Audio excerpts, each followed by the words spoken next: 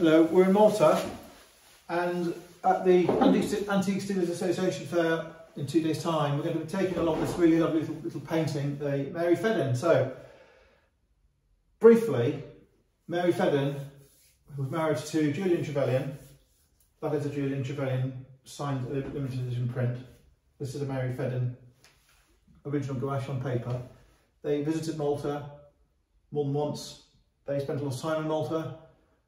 They knew the characters of Malta, the artistic characters, and they made their representations of Malta. My personal view is the Malta suite by Julian Trevelyan is the most original and exciting ever depiction of Malta. Now, with that, it includes anything prehistoric, it includes anything in the Caravaggio era, anything recently, and I think having looked at what the Maltese like and what the English like and what people like generally, I think that the Trevelyan Malta suite is far and away the most original and best and most varied depiction of Malta, along with the depiction which is original. It's a very pleasing, attractive depiction of Malta, and it has this uncanny way of catching the mood of the time. And when they were painted by him, that was what Malta was like. I remember Malta in the 70s. I don't remember Malta any earlier, and anything like that now in Malta is a vestige or remnant or leftover of that time. So when that Malta suite was painted, that was a representation of the Malta.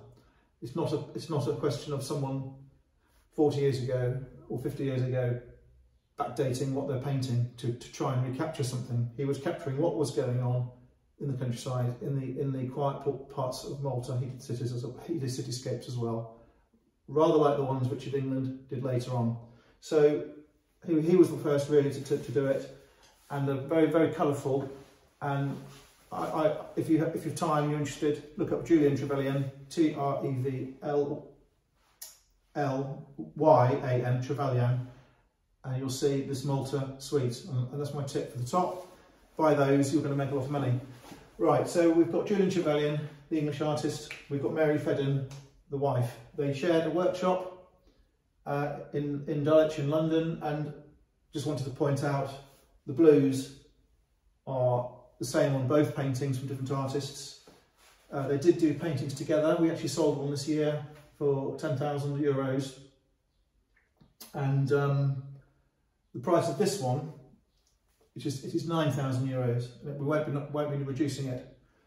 So that will be at the show at €9,000. This one is a 1977 Fedden, and in the range of available Feddens, that's quite an early Fedden. She's still alive now. There is a lot of quite recent 10, 20-year-old Fedden stuff out there. There's obviously the prints in multitude, but when it comes to an original of Malta, you're really grasping at straws now. What comes with this picture is a 1990s frame, I estimate. I don't think it's any older than that. I don't think it's any more recent than that. But you have this beautiful picture of Gozo. And I think she did use Trevelyan as a source of ideas. And as I say, I think they used the same pots of paint. And the pictures aren't similar, but they are in line. Now, this one here has got a hut in it,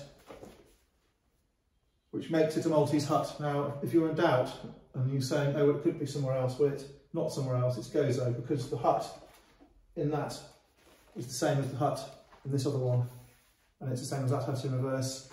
And this one is a Maltese picture of still life with pomegranates, figs and melons. That's Gozo.